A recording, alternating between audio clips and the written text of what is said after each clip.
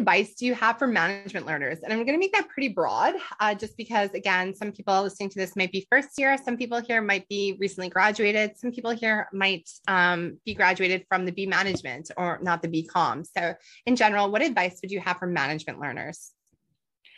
My best advice would be to challenge yourself. I would say picking an accounting major was probably one of the hardest things for me because like in first year, as we know, I wasn't necessarily pursuing accounting and I knew that it would be the hardest thing for me. So I would say my advice for management learners would be to challenge yourself to do the most competitive degree you can, but within your capabilities. So don't overextend yourself to pursue a major that you don't even see any form of a future in, because that's a waste of energy, obviously.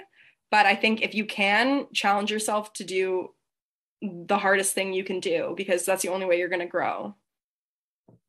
Yeah. So I would also say, if I could give advice to like first years or what they're doing, I would say at some point in your degree, it's really important. I had one of the a boss for my third co-op, he sat me down and he made me fill out this worksheet on sort of like what I wanted from a career, because I told him I didn't know, I had no idea. And I think that that is something really important that everyone in the management program should do, because if you have no idea what you want, then you have no idea how you're going to get there. So I think like a really important thing to figure out in a management or a business degree is like, what do you want from this? What's the purpose behind this? I feel like that's important.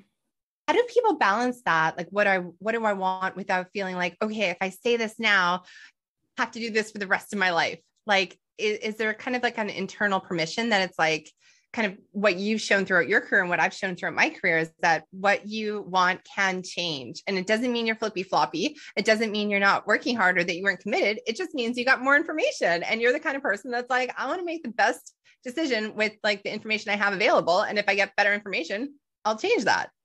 Definitely. I would say just from my personal experiences is keeping a lot of that to yourself, because then you don't feel like you've let people down when you decide to pursue a different path.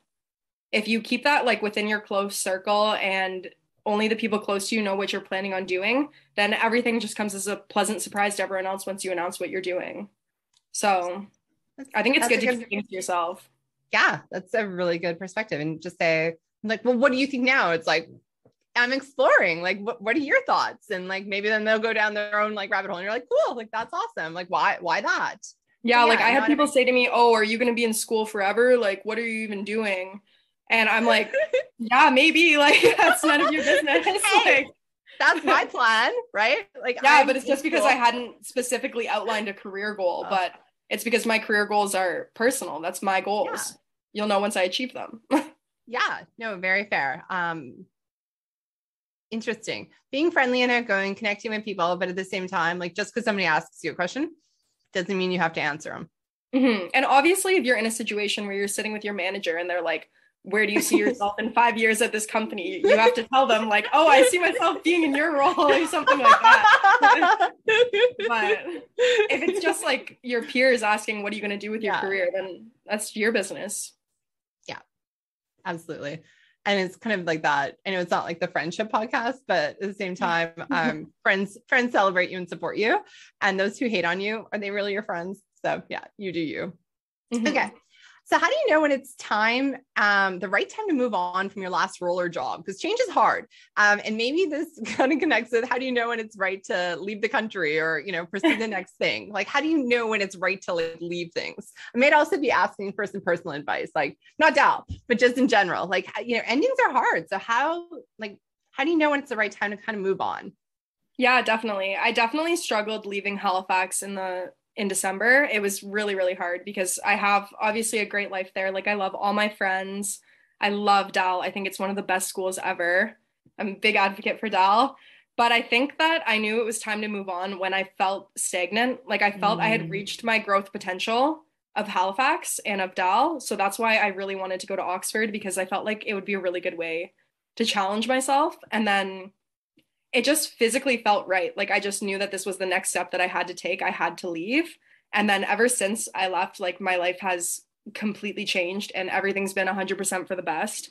So I feel like you know when it's time to move on. You just know. like within you. And even though you might want to suppress that and you might not want it to be time, it is probably time, and it is so rewarding afterwards. Like, I think it's always for the best when you move on, because at one point you wanted to move on. So if you were feeling like it was time to move on, then there should be no regrets there, because it was time.